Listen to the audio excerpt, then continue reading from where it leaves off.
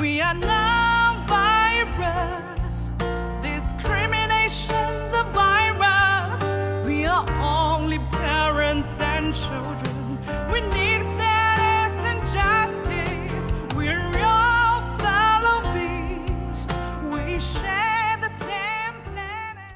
Over 20 cities across the country are getting together in memory of the 8 lost lives, including 6 Asian American women. This is unacceptable. This is something that finally gets Asian Americans together as never before. Did these 8 women die in vain? Answer that question for yourself. And then take to yourself what we can do. Where do we go from here? There are several Black people and also some Latino people. And earlier there's some Asians came here.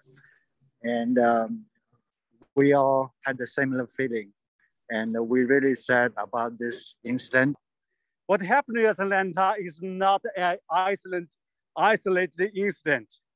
It is long coming. It is historic, and it's a long anti-Asian sentiment, xenophobia, discrimination, and hate crimes. Right in front of Nations Monument, and here are our participants. We got about 30 people come all the way from the suburb. The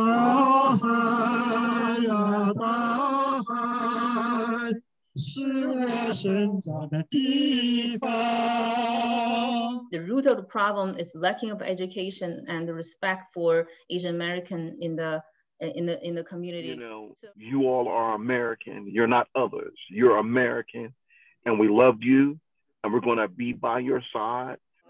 We are gathered here, 100 to 150 people in front of the Korean church in Richmond to honor the people who lost their lives. This is another one. This is the one in the northwest of Atlanta, in Ackworth.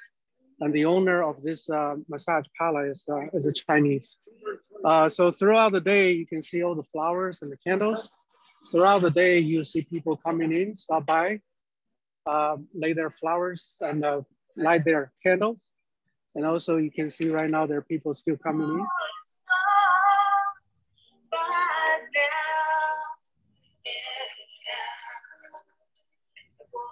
So they cannot turn this wheel around attacking us as if we are tempting white men to become sex addicted. So that's something we really, really need to stand strong against this rhetoric. Let's make our voice heard. Now, next coming to the stage is... this time, I think like we have the vaccine for the virus, but there's no vaccine for the racism and the discrimination. So I think we call all our Chinese American people, we need to stand up. We want you to know that we are here with you. How many deaths would it take till he knows that too many people have died? The answer, my friend, is grow in the wind. The answer is grow in the wind.